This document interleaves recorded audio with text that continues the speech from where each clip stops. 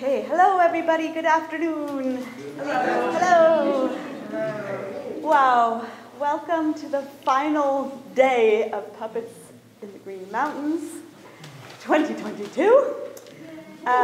It's been such an amazing festival.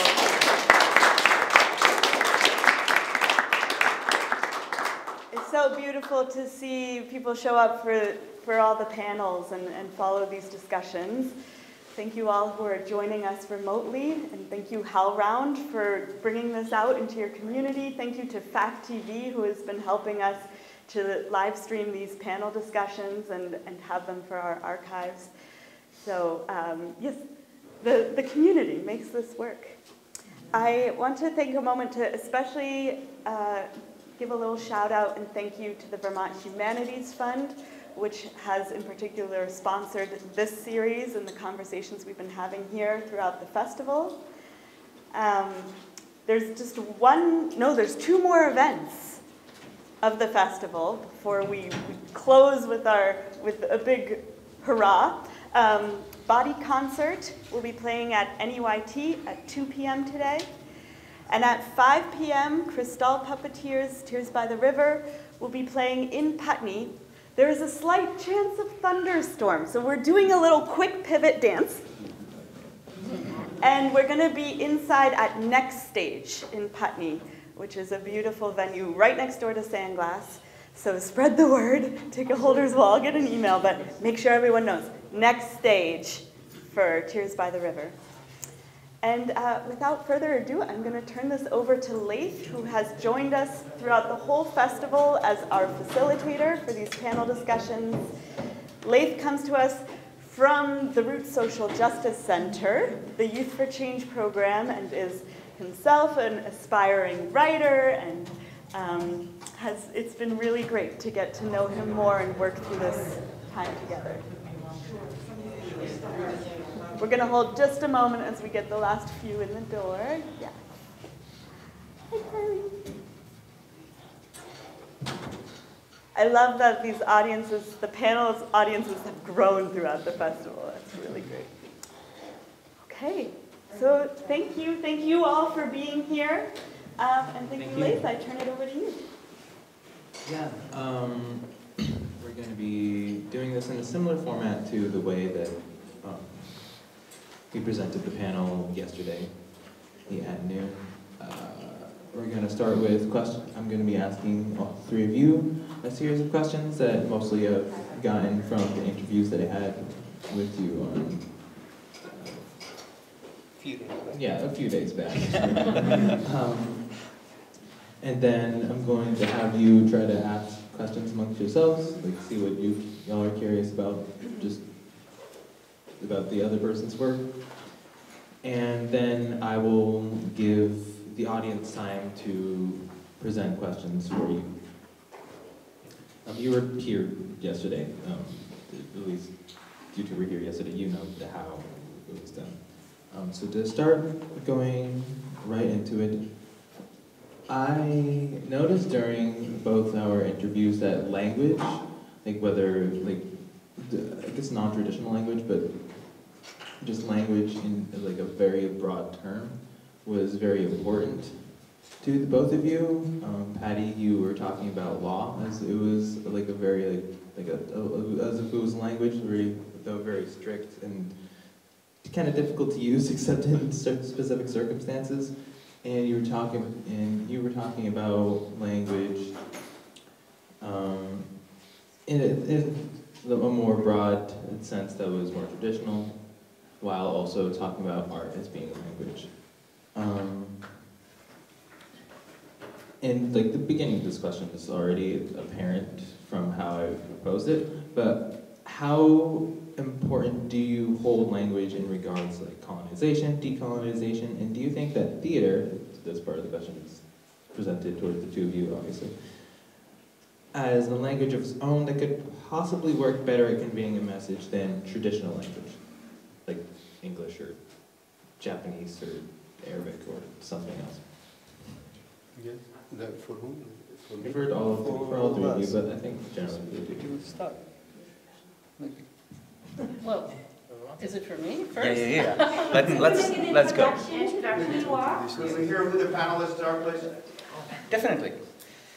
Well, my name is Patricia Whalen, and I'm a judge, and my most recent judgeship was as an international judge in war crimes in Bosnia and Herzegovina, and I did the trials I did were the genocide trials for Srebrenica, as well as other trials involving crimes against humanity and war crimes. So that's a brief bit of my background. And in terms of the show that I saw on Friday night, I've also been for the past year evacuating Afghan women judges from Afghanistan, which has thrown me into the world of, again, a second diaspora. The first that I'm intimately familiar with is Bosnia, the second now is Afghanistan, and all the problems that go with that. When we were talking about language, I was laughing because we were sort of talking about the difference between art and law. And, you know, both are very big words and it's a big tent for each of those words. But for law, and I'm a practitioner, I'm not a scholar, I'm really a practitioner of law, those words are, you know, it's very specific words that we use. It's very prescribed in the legal profession, how you describe something, how you define something, how you prove something. And so it's very limited. It's really a tool, you know, and hopefully it's a tool to achieve justice, you know, but it is a limited tool. And in terms of art, which I'll let them speak to, I would perceive the tent of art as being a much bigger way, a much broader way to describe just about anything. I have some, now I'm going to let them respond, but I have some very specific examples of the limitations of law and the limitations of creativity and imagination in law.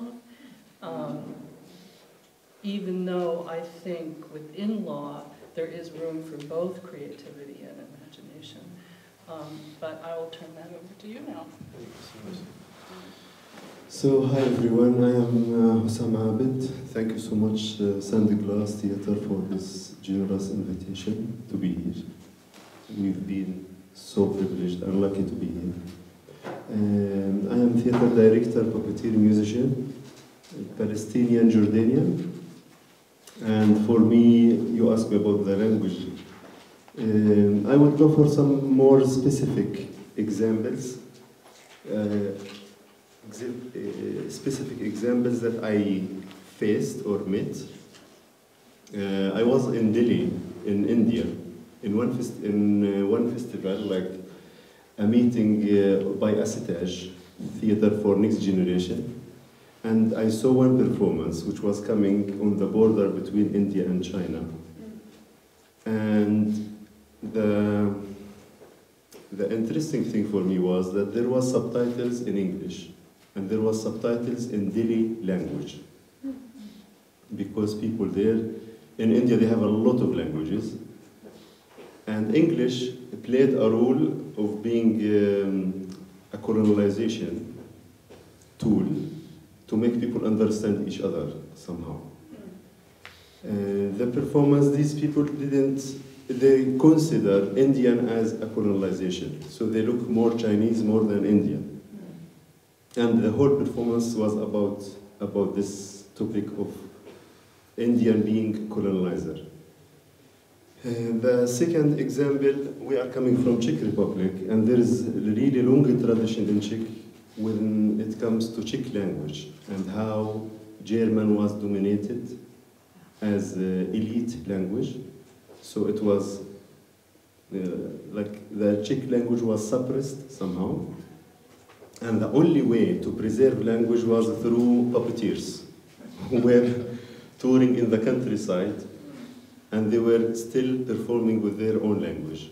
National Theater was also built by the community somehow. And it was the first time for Czech language to be spoken Officially. in the theater. So theater and puppet theater played a huge role in preserving the language. So, the third example, one theater director and puppeteer, Israeli, he learned Arabic language to teach at university Palestinian students in Arabic, because he said this is a decolonization tool against the military state. So somehow the language can have a lot of possibilities where you can see it as a decolonization or a colonization tool. And it's sometimes misleading because it carries a lot of possibility of interpretation. And when it comes to war and war results, I am all the time having the feeling our problem all the time with terminologies and how we label things, how we categorize things. When you say refugee, it's by itself stigma and it's racist. And we cannot just put all people in one package and deal with them as numbers, as figures. Although we need to. We need to, but... Yeah, I know. Thank you. I'm Matej, nice to meet you. I'm Czech-based, Prague-based artist, musician, actor, and tech, non-tech for whose I'm here. Thank you, Sandglass, thank you too, to be privileged to be here. I want to follow up on what Patricia said, that maybe art can pinpoint those things or put a light on things which law cannot describe. That's something with the imagination. We can just imagine, we can be the human beings, we can imagine the pain of those victims, the anger of those who did those horrible crimes and what so, but the law hasn't this tool or cannot use this imaginative tool. It has just prescribed precise words. Maybe, sorry, can I ask Patricia a question now? I mean, we're keeping this fluid. How do you use the imagination in your work? How you overcome this gap, you know, between the fairly stated words of law to the imagination? Well, let's see. I mean, I think for me, when I hear a witness talk or, you know, and I hear their pain, I mean, what I imagine is, well, I guess what I can relate to or hope I can relate to is some level of empathy with that. But as a judge, their pain often is irrelevant to what I'm doing. And that's sort of my pain in being a judge, if that's clear. So, in other words, I was telling, when we were preparing for this panel, I was telling this story about one of the things that happened in Srebrenica was that bodies were moved more than once, and they were moved by large pieces of machinery which cut up those bodies in different places, and they were put in many graves. Some body parts were found in 3 or more grave sites. So the process of identifying the dead and basically putting the bones back together, all of that was really traumatic for the families involved and the investigators involved. But was it a crime? You know, what I was really dealing with was trying to get of course, covering and concealment of bodies is part of the crime. And that's all we need to know. We don't need to know more than that. We don't need to know that next level of what took place with those bodies or the human need to find those bodies. And when I was writing the decision, I really felt compelled to try to convey the humanity behind that, or the horror behind that. And so I turned to Antigone, you know, and her search to bury the bones of her brother, because I thought, oh, you know, that's it. That is the horror underneath this. This is what they intentionally or unintentionally stumbled into. And so I wrote that. I was really quite proud of it. On the war crimes panel, you sit as 3 judges. The other 2 judges were like, what? What is this? It doesn't belong here. Antigone? I mean, who's Antigone? You know, we went through this whole thing. But it was true. For them, this was pointless. It was a waste of space on the written page in a legal document. And we operate as a panel, so I couldn't use that. And that felt very limiting to me, because without that kind of understanding of the human need to bury the dead, you know, sometimes I would feel, what am I doing here? You know, what's the purpose of what we're doing? Yeah, I would add just one thing, because I feel also when it comes to terminology and language, it's also what's legal, what's illegal. And this is like standards, the standardization of things. This is problematic also, because how can we say this is legal, this is illegal, in some cases, you know?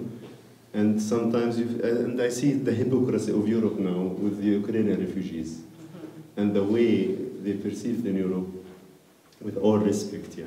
It's like, it's also trauma, it's war, it's horrible. But we are not far away from Syrian refugees, and the way they were dying on the border between Belarus and Poland, it showed clearly the hypocrisy of Europe. And still are dying. It's still dying. Still. Yeah, so it's this legal, illegal, visible, invisible too. Because also the way we make things visible, it's also play a role, big role in how you shape the cultural imagination of people towards some topic. Because the media, how the media is just perpetuate all the time 2 categories for refugees. They are either good or devil or bad, yeah? And the idea of good is like victimization. And the idea of devil, it goes for more like they are a threat, they are beneficiaries of an end aid, they are coming to take over our culture, they are coming to change our culture. Something similar to fascism, somehow, yeah? So these kind of narratives, and how to subvert such narratives through law, by being creative and find different way maybe, and through art. I am really interested to find different ways, how we can find different ways and open more imagination, that a human experience is not limited. Human experience is complex. And we live in time now. We are all affected by globalization, by modernity, which influence the idea that there is nothing called singular identity. We have multiple identities, and we have also, in the case of refugees, it's become even more. It's more about fragmented identities. So also for me, I'm interested, how can we also through this language of theater to express this fragmentation? Thank you. Yeah, I just kind of want to I just want to add to like kind of the entire conversation. My next question was mostly based on bringing art. Like you were talking about, art is bringing like imagination and passion into how we think about like. I kind of want to say persecuting, because that's just what I'm thinking, but just how people. Oh, I'd love to help you. I see, but the cogs are turning, but they're kind of stuck. Yeah. I guess just skipping to the question and like skipping the setup.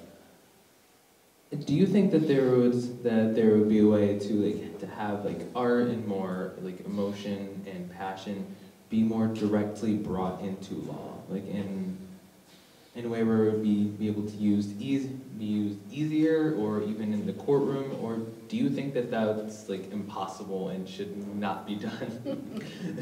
What or should be done? Bringing the emotions into law, if it should somehow be inbuilt in the law. I can imagine saying you are criminal with emotion. Just like, I don't know. I think it's a good question.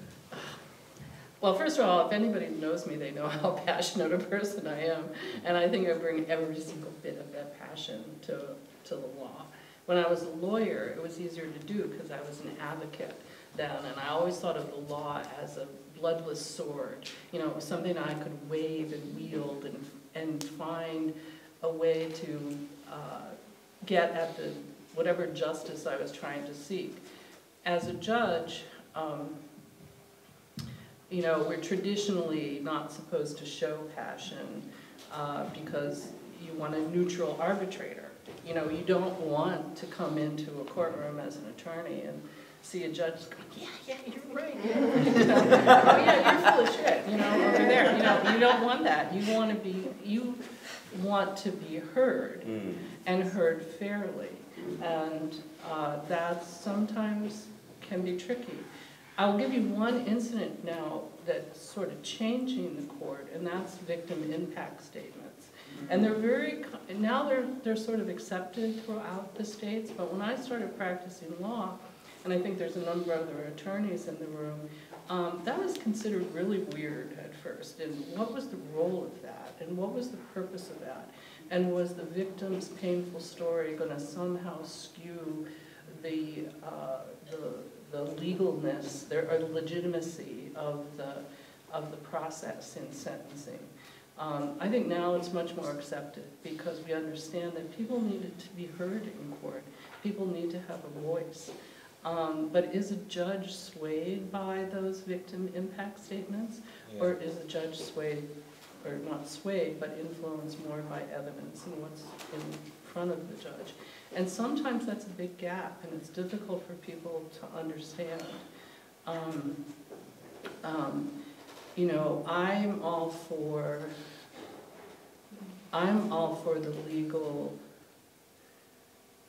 Well, the other thing I'll say about language is I went to law school in the 70s, sort of like 100 years ago. And at that time, we used a lot of Latin. We used a lot of words that really, you know, it was like only lawyers had keys to the kingdom, you know. Yeah. And the more complicated you express something, or the more Latin you use, the more you could establish your own, you know, higher up legitimacy or some, you know, crazy notion like that. And now, of course, I think, and I would hope to see, and I used to do this in a lot of trainings, is to get people to use very clear, basic language that anyone can understand. Because the trick in the law, no matter what hat you have, is who is your audience? Just like you asked this, who's your audience? You know, as a first instance judge, a trial court judge, frankly, my audience was the appeal court, right? If I wanted anybody to hear what I had to say, it was the appeal court. You know, I wanted them to agree with me. On the same time, you have an obligation to the people in front of you. You know, who's the more important people in the room? In family court, the most important person in the room isn't in the room. It's the children, right? You know, they're nowhere to be seen. You know, who's their voice? So all of these questions that you ask, I think, all the time, you know, whose voice do you want to convey? Whose voice are you speaking to? Who's your audience? It's as important in law as it is in theater. I don't want to make too many connections about how much we have in common, but anyway. So you are puppeteer. I wish I was a puppeteer. In fact, if I had your talent and creativity, I would be a puppeteer. But alas, you know, I'm not. I'm actually trying more to be an artist these days because I realize my frustration in the sense of writing. You know, when you write in the law, it's industrial writing, right? I mean, any lawyer in the room knows exactly what I'm talking about. It is just industrial writing. There's a way you do it. There's no, even though we've had some beautiful writers in the law, it's rarely lyrical. And so you know, when I've been writing since I retired from the bench. Now I write all the time, and it's very free, and I feel like I can now explain things that I never could, and there's stories I want to tell that, you know, my whole career has been about the prevention of violence, and the, you know, that, and I don't know how much we've achieved in that area in the law, but if I can write about why, you know, as a tool of prevention, if someone can hear that, you know, and I you know, my decisions are like 500 pages long, and I just say, like, doubt anybody here has read them. In fact, maybe like 10 people in the world have read them, really. I mean, it has a very narrow audience, you know, so now I'm hoping to, you know, use art to reach out to more people. All right, kind of, I think, getting away from like that part and bringing it back to what something you said earlier. You were touching upon it. It was a question I did want to ask. It was a question that you did answer during our interview already. Previous. But you stopped him before he continued, so I kind of thank you for that, so I do have the question. You told me during our interview that you didn't like the term refugee because of its stigmas and strong whitewashed labels surrounding the term that either hurt or just like didn't help refugees. They're either labeled as like bad, not good, evil people, or like poor, helpless victims, and it just didn't help them at all. Could you elaborate on this, and is there any label that you can think of that you prefer to be referred as, or like refugees prefer to be referred to as, if any? Because I don't like labels, I will not give label. Okay, so for me, there are a lot of different examples that, first of all, Syrian refugees who arrive to Europe, most of them, they pay for the smuggler $15,000 for each one, yeah? I have one friend who's stuck in Yarmouk camp in Syria with his family. He has 15 members, and he said, I cannot go to Europe. You can count, yeah? So it means most of the refugees who arrive to Europe, they are middle-class high. And you can imagine that the smuggler himself is a refugee too. Yeah? In a few cases, it can happen that you can find some people who are absolutely in need. Let's call it like this. Maybe. So for me, like this, I feel it myself. I am of a Palestinian background, and in the camp, most of the people, they didn't want to get humanitarian aid and stand in line, in queues. It was a feeling of humiliation. Part of them is my family. So, in a way, and most people realize that the most effective way is to really get educated and actually change the reality somehow, or challenge it, or find different way how you can break out of this. So what I feel that, yes, it's there are a lot of. I'm not saying we should not help refugees, let them do whatever. No, I'm saying that see the human experience as a complex and not to limit it to one point of view. That's the only thing what I say. Yeah. Okay, and then when you're young, leaving Palestine as how did you and others around you build new communities in wherever you left to? And what did that grow into? Do you feel that these communities are stronger or different and those who haven't experienced war-based expulsion and the like? Actually, I never been in a war. Like for me, I never been in a war. I'm maybe war result because I was born in Jordan. My family passed through the evacuation displacement 3 times. They lost their houses. So they were in 3 different refugee camps until they arrived to Jordan. And for me, there is something so strong here. What I was speaking today also about it with Ines, that here the community is so, you can feel that there is community and people support each other a lot here, yeah, which is amazing. I love it, yeah. And I feel it in our culture that we have it also. We have this kind of solidarity, people gather, people help each other somehow.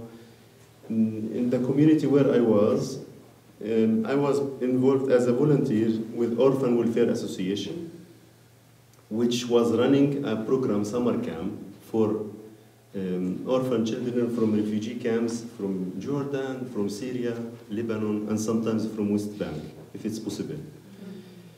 And 300, 400 participants with international volunteers coming from USA, from Japan, from Europe. So it was really so rich program, and it showed how the community can easily support, and it's not about here financially, let's say, because the support can go further.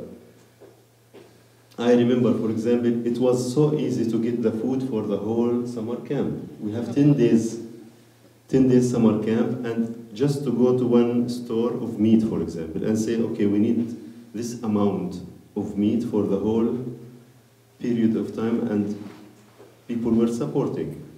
The same thing, we needed transportation. One private school, bus, they give it for free.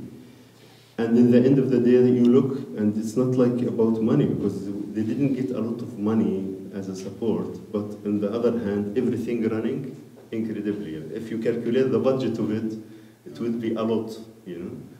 But it's all about solidarity and how people can really support the idea.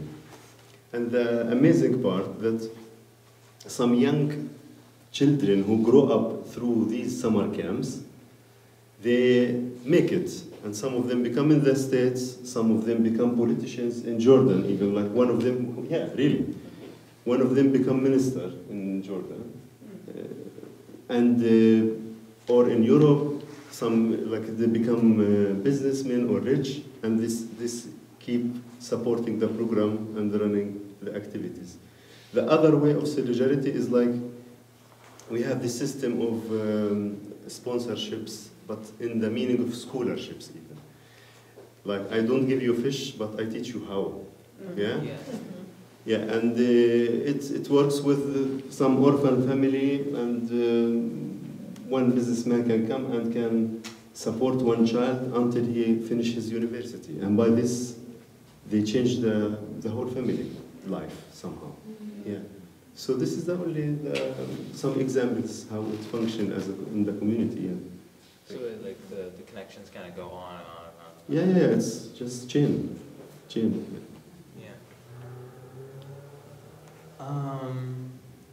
Trying to see.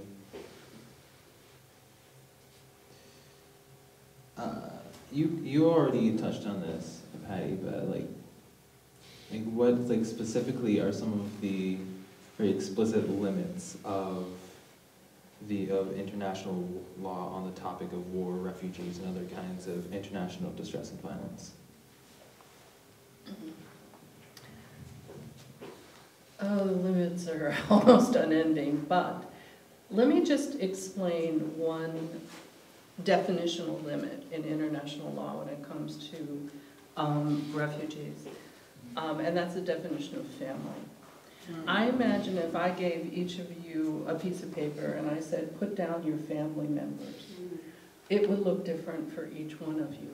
You know, we have family by choice, we have family by marriage, we have family by birth.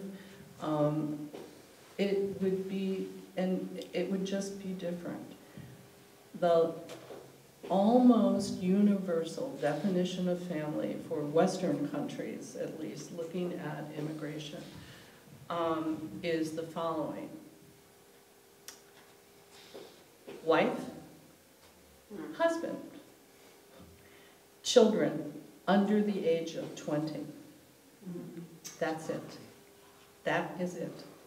If you have a son who's 21, a daughter who's 22, they don't come with you. Your mother doesn't come with you. Your father doesn't come with you. Your aunt doesn't come with you. Your same-sex spouse doesn't come with you. Your best friend doesn't come with you. People who lived in your household for 20 years or more don't come with you unless they meet that definition. And that definition is a legal definition. It's a hard definition. You don't get around it. There's no way to get around it, okay? So getting around that definition takes a lot of creativity, I'll tell you. We've managed to do that with the Afghans that we have been evacuating now, because we made a commitment as women judges to evacuate all members of their household and who they consider family. It's really been a struggle, but we've been successful so far for 170 of those judges. There are 200.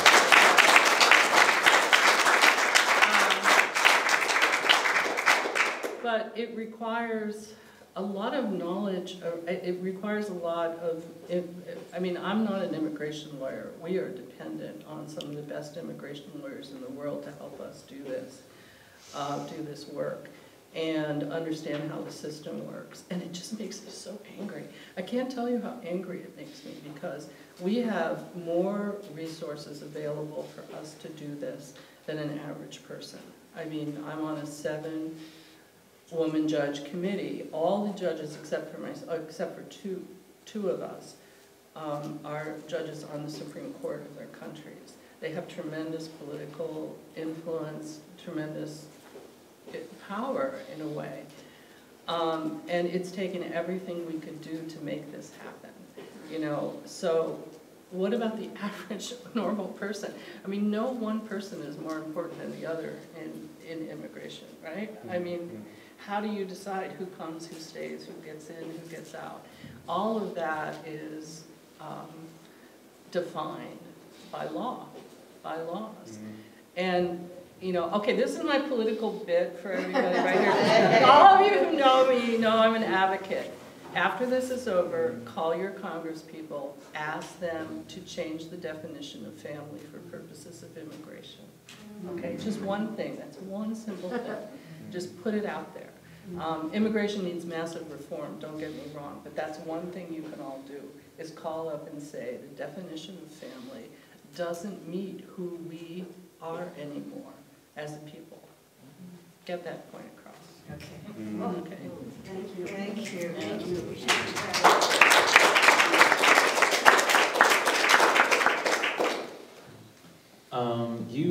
I wanted to give you the time to ask questions amongst yourselves, and you kind of already have. If you don't have any, then I'll pass the questions on to the audience. But if you do, let me know. I think we give for the audience, I think. Yeah. All right, then I give the questions to the audience. I don't know how I'll give you the microphone, but You can repeat the question in the microphone. all right. What would be a better definition of family legally? What would be a better definition of family legally? Well, okay, thank you. I mean, personally, I think we should go back to like what San just said, the basics. You know, go to the person. You know, who's their family? You know, what's so hard about asking that question? Now, there are legal tests that go with that, so you can't like bring your entire neighborhood, okay? But one of the legal tests is persecution, who's at risk. You know, obviously for women judges, anybody in their household's at risk. It doesn't matter if they're Aunt Sally or, you know, a 25-year-old son. You know, they're living in the household of a person that's a target of the Taliban. They're at risk, okay? So you can still use those legal tests to make appropriate decisions. But but get rid of the tie, you know, and one test that I agree with is who is dependent upon you and who are you dependent on? I mean, it's such a simple question, right? You know, who depends on you and who do you depend on for your survival? Those are questions that could be asked and answered and would easily define an immigration status.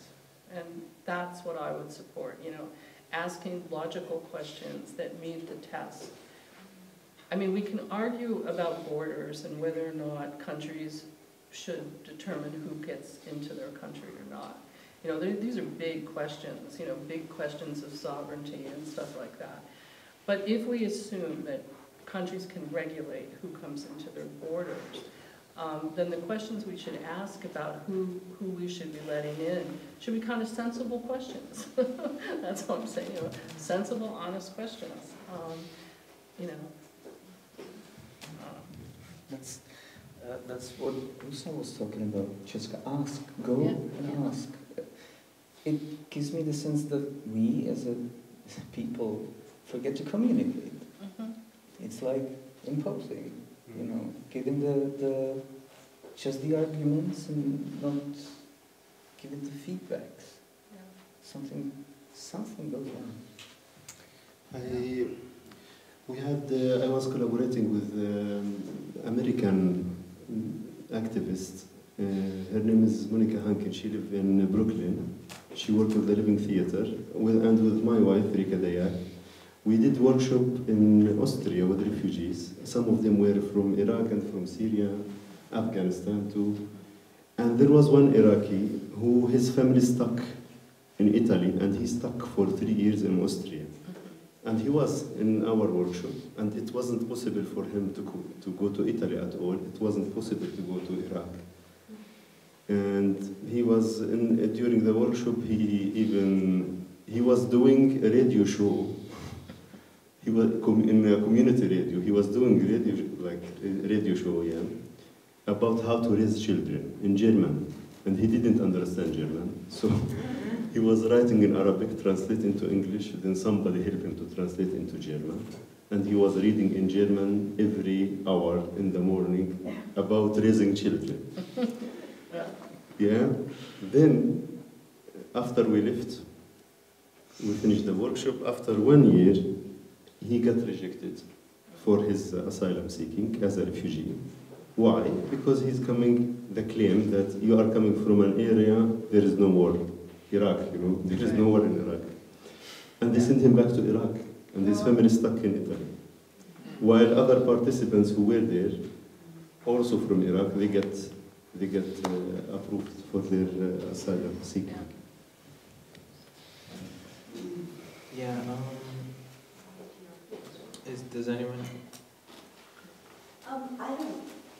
You don't have to answer this, but I saw your puppet show last night, and I lived 2 years in Hala, teaching in the Carta School. And we traveled all over Lebanon, Jordan, Syria, Turkey, you know, which was a gift. And, you know, I appreciate what I saw last night, but I was so sad. Where's all that beauty? I mean, even the dead cities were beautiful to me, you know, and are you doing anything to also show the beauty and the life and the communities there? I mean, I understand what you did last night, very painful, and I appreciate it. It put me back there, you know, even in the mosque in Damascus. But what's next? Yeah, thank you so much. I'm happy that you like it. And yeah, I think when it comes to the beauty, I think if you've been there, you know everything about how beautiful the land is, how beautiful the culture, the food. We have an amazing kitchen. Yeah, so it's, for me, like, this story, I don't see it as really traumatic, or just as, from my point of view. I don't know how people receive it. Because for me it has this level of aspiration, and to see the war in different different way than it is about just that he is victim. Okay, actually even the idea that am I the war maker that he's saying, I remember I was in Yarmouk camp, I couldn't sleep, I had exams, and I was going to to drink ayran to be able to sleep, this salty milk, salty yogurt. And behind me there was some crazy guy, and he was saying a sentence, these Iranians, they know how to do wars, I did the war, you know. And he was saying it in this way, you know. And it struck me, like, that the idea that you arrive to the level, you believe that you are the cause, actually, of the war, not somebody, or you are the reason. And, yeah, for me, I see the beauty can be seen through the relations, sometimes. The family relations, the connection. It's not about just showing landscapes and just, you know. So I hope this element was there, the warmth that you can sense through family relations. This is very strong in our culture. And this idea of how people can connect to each other. The food, popcorn, okay? Yeah. We use food in everything. In every performance we do, we have food element. So, yeah. I have one solo performance, also Smooth Life, for 8 people about my childhood, my relation to my father, where I cook during performance. So I share something beautiful. And it's, yeah. People, if they don't like the performance, they have good meal. Well, I did find the moment of your father's passing very, very moving. I did feel the family, and I do know everything we ever celebrated there was with families. Thank you. Thank you so much. I have 2 things I want to add. The first one is for you, the second is for you. So this is like, it was part of an earlier question that I forgot my question for, and then just continued on. I watched the show yesterday, but I never understood really what like I am the war maker was supposed to mean from Karim's perspective. From what you were just saying, it sounds like you didn't really know what it meant either, or like were you kind of confused? Or, no, you knew it. It's more that in every place he went to, a war happened. So I'm just asking a question: was he the war maker? That's it. That is the war following him, or he's the one who's causing the war by stepping to any country cares? Is it a curse? That really any country he would, when he arrived to USA, 11 September happened. Like also like crazy. I don't know. He went to Lebanon, in the explosion happened in Lebanon. After all these years, he went back and he get married from the same ex-girlfriend from Damascus that he met in Damascus. After 15 years, they get married in Lebanon, and after a few months, the port was exploded. Unbelievable, like yeah. It's considered circumstantial evidence. Well, thank you, I get it now. I was curious the entire show. I was like, I'm a very logical person in a lot of ways, so I was like, I don't get it. May I just add to this that he also, his first war happened when he was how many years old? He was very young. He was very young, and if you are raised in this, you know, if you're born to this, your perspective of the world is different. As you are watching, as a child, your home city being destroyed, you cannot get it. You have just your little experience on this world, and maybe I am cause of this, because I'm seeing this, right?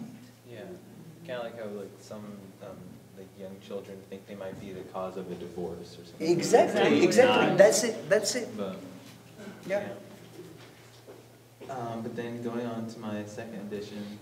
But I will add one thing also. There is a Pakistani poet, Muhammad Iqbal. He says, the eyes that get used to see fires, they don't cry.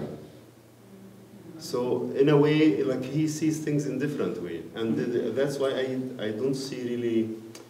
There are different sides of war. Like I remember even from the civil war in Beirut, the bombs are like dropping, or people are shooting at each other, and people are making barbecue in the balconies. Yes, yeah. People like daily life should go on. Yeah, it's not. Yeah. So people after a while it become in the camp where I come from. Sometimes the Jordanian army was tear gas bombs on the camp. And they stopped, for example, one day, and I heard it, two guys, young children, they were saying in the bus, oh my God, today we didn't smell gas, at all. So it became kind of natural for them, and they did, this is the thing that you twist it somehow. It's bizarre. To twist it, bizarre. Yeah. You twist it in your mind, that you don't want it to be accepted as this is horrible, or like the human, like the denying, kind of denying. Yeah, the denying, like the human. I guess it's natural for humans to adapt, but sometimes you can't take the extra step with coping. I guess just to be able to live with the absolute chaos that's going on around you. It's bizarre to other people. But the answer to the question that you were asked, Patty, earlier reminded me of a performance made by Paradox Teatro last week on Saturday that was also about immigration. And during the performance, it referenced a series of questions that are asked to people who are trying to get into the U.S.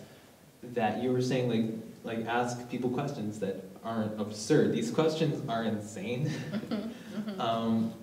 I'm assuming you know them. I don't know if you do, because you were saying that you aren't an immigration judge. But could you talk about these, elaborate on them? Yeah, I don't know the specific questions, although I've had people write me and say, they asked me this, why did they ask me this, So I can't, but there is a standard group of questions that are a bit crazy. Even asking people why they chose to leave, which is a valid question, because you need to be able to establish persecution or other things. But they ask it in such a way that people are like, don't you know why I left? I mean, like for Afghans, do you really need to ask that question, Do you really need to ask that question of Ukrainians? Did you really need to ask that questions of Haitians at the border, which never even got a chance to be asked the question, which is another issue? But it's a process, it's a procedure, it's a bureaucratic procedure. I wish I had those questions. I didn't see that show, so I can't really speak to that. Well, it's the questions that. No, I'm good. Any person from Mexico, that is where I'm from, and from many other countries in Latin America, if you want to come here with a tourist visa or a work visa, even if you're a little kid, you have to answer these 100 questions that are, if you're a tourist, if you're a prostitute, if you are, if you have been involved with child soldiers, and even if you're a little kid, you have to respond to all these questions. And we, using the performance, just a little extract of those, and we had a beautiful puppet, butterfly puppet that is being interrogated with these questions. And of course, it's a metaphor. But yeah, these questions, I have to answer them every year for my work visa, and I'm still shocked by it that my little kid has been answering them since he was, 3, and now he's 9, and it's part of our lives. And I just wonder who wrote these questions, or do they actually work for something, or just to make you afraid, or? I will tell you, it's interesting that you say that. When you're on a plane, I don't know if you get those forms of coming into the U.S., and it also has some questions on there. And one of the questions I know during the Bosnian conflict that's still there was asking people about their military service. And those, you know, were probably more rational questions to ask. It wasn't like, you know, but those questions, that's exactly how, in fact, one of my trials involved a man named Miller Turbish, who was convicted of genocide. And he was in North Carolina at the time when he was found, when investigators tracked him down. And he was really a few weeks short of citizenship in the US, but he had lied on those questions. And he had failed to disclose that he had been a member of the Serb Army, and even specifically the unit that they were looking for, and he'd lied about that.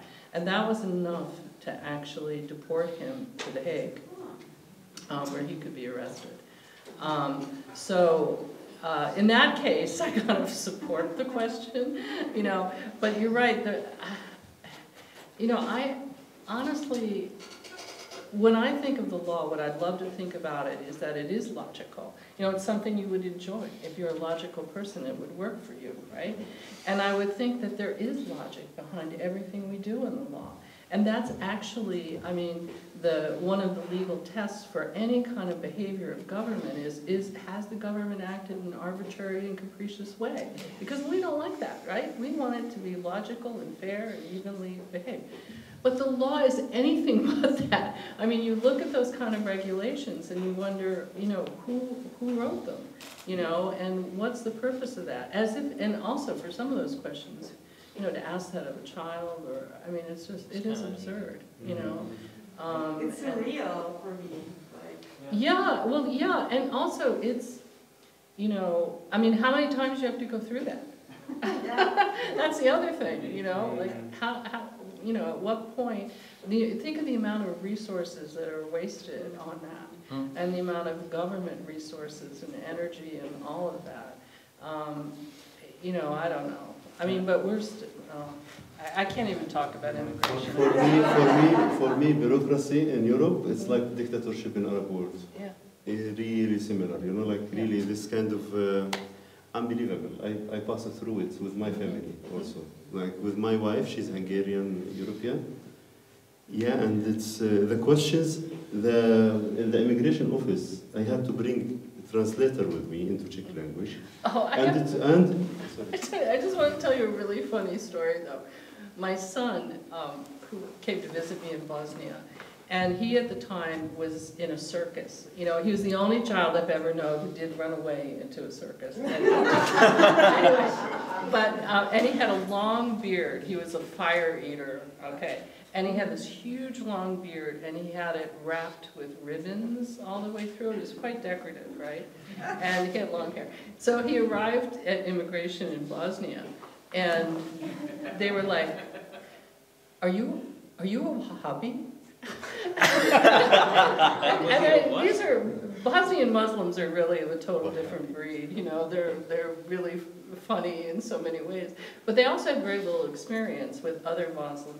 This is early on in 2007, and they just had no idea. They just looked at him and like, who is he? You know, and they, as a consequence, they kept asking him one more funny question after another. And also their English back and forth wasn't that good. And they said, this is also great, they said to him, well, why are you here? And he said, well, I'm here to visit my mother. And they said, well, what does she do? And he said, well, she's in the court. And they thought he said, in a choir. And they said, in a choir? And he goes, what does she sing? And I was sitting there. So he was like, happy birthday? I mean, and this went on and on and on. And finally, then, you know, when they were really concerned about his beard, and he said, well, does a Wahhabi put ribbons in their beard? Which, of course, no way, right? So, you know, eventually they let him in. But and this is kind of a humorous aspect of it, but really, what are we doing at borders? Yeah, just to go to this point, that the interview, like a lot of list of questions which are absurd, totally. Every question is like crazy. And then the one who was reading the question started to laugh. I felt myself reading Kafka or something, you know. I laughed also, like I said, what's this? And she said literally, maybe the one who wrote it was really drunk. Yeah. I'm sorry. I'm so sorry to ask these questions for you. Maybe the one who wrote it was really drunk. And I don't know why. Come on, why come it's on, written. Czech Republic, you know. Czech Republic, yeah. And working hours. Yeah, definitely, I was drunk. All right, I've stolen a lot of time. Just like a couple more questions, and we gotta wrap it up. So thank you. Yeah, I was just going to add on the issue of the questions, and I think my colleague Fidelis can also attest to this, because when you are applying to come to the US, one of the questions in our GS-160 form was whether we had taken part in a female genital mutilation. And I think if anybody knows, it's actually women who actually carry out this kind of ceremony. So the men would not necessarily even be there. Right. So maybe this is just one of those illogical questions that are, you just go no, no, no, no, no, no, all the way down. And there are many of them. Yeah. Have you committed genocide? Have you committed genocide? Yeah. Definitely. Yeah, you can write part-time genocide. I didn't. I was part of the crime. I didn't say anything. Then I'm maybe involved somehow. Yeah. Yeah, but my question or line of thought was more in relation to some of the labels which you have referred to earlier on, and it's always a struggle. For example, we know of so many migrants from Africa who usually try to reach European shores via the Mediterranean, and the media usually refers to them as illegal migrants. Yeah. And sometimes the language changes to irregular migrants. Or, and there's so many different tags that they're given. But interestingly, when Europeans come to the continent, then we refer to them as, very, very conveniently, as expatriates. Yeah? Which is a very... Yeah. So, my question is, to the judge, of course, how can we find, I know it's hard to label or to find a right way of referring to people who are on the move, either they're leaving for economic reasons or for persecution, but how can we as a society, as a global society, find a way or a term or a description that is humane and also gives them dignity as they are on the move. And because at the moment it's always very, we are lucky in Africa because we don't usually have those terms. I mean, now we have I don't know whether you know, there's this deal between the UK and Rwanda, where the UK now wants to start sending asylum seekers to Rwanda, which is still very controversial. But we don't have that because we don't also have borders per se. We have them, but you can easily move. They are porous, and so people always cross. Ugandans come into Kenya, Kenya goes into Tanzania, Tanzania goes, there are official crossings, but there are also many, many unofficial border crossings. So we don't have those labels necessarily. Yeah? So I don't know whether you have any suggestion or any thought of any time. Well, I spent the last year really trying to learn the difference between all those labels, to see how I can actually use them to help people. So I don't know if there's I don't have a better word. But what I do think is whatever we do, we can treat people with dignity. That's sort of, for me, the bottom line. So it doesn't matter what legal label is put on their head, whether they're, an economic migrant or a refugee fleeing conflict, or somebody coming to work in this country and not necessarily intending to stay, a tourist, it's not the label so much for me as the treatment of the person. And, we should, at a very minimum, require that we acknowledge our common humanity and treat people with dignity. Until such time that they do something that doesn't, that is, well, I don't even know if it's a behavior issue. I just think we should treat people with dignity. It's real, one of the things in court, especially dealing with people that have committed genocide or mass atrocities, I required everybody involved in my courtroom to treat people with dignity at all times. It doesn't, because that's the only way we can move forward, and I don't know any other way to be than to use those tools that we have as just people. The border issues are quite difficult, and the discrimination in immigration. I think for Americans, what we need to understand is that immigration is discretionary. People don't have a right to come into the U.S. It's that simple. We don't necessarily have a right to go into Poland or the Czech Republic or anything.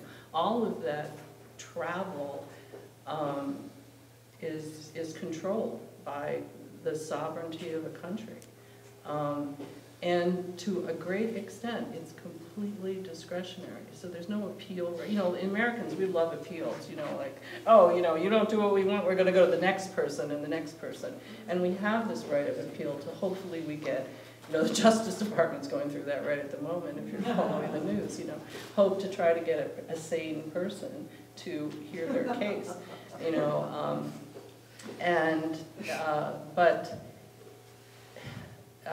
that's nowhere really in immigration. It's really a discretionary act. And at any point, a bureaucrat can put the thumbs down and you're out. And there's very little you can do about it.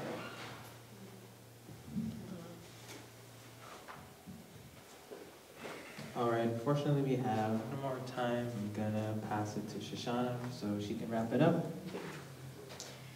Thank you, everyone, and may the conversation continue, though we formally close here with our live stream. So thank you, everyone who is at home.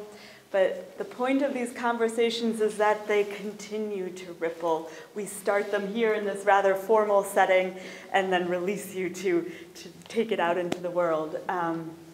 And it's so amazing to me that we are able to welcome artists from all over the world for this festival and have this opportunity to talk together. And we talk through our art, we talk about our art, we talk through where we came from, what we've seen, and there's so many layers of conversation happening in and amongst this puppet festival. And I like to always take us back to the art that brings us together, the means by which we are all here. Because I think this is part of the ends of why we are all here. And I'm so grateful for this conversation. Thank you for joining us. Thank you, ladies.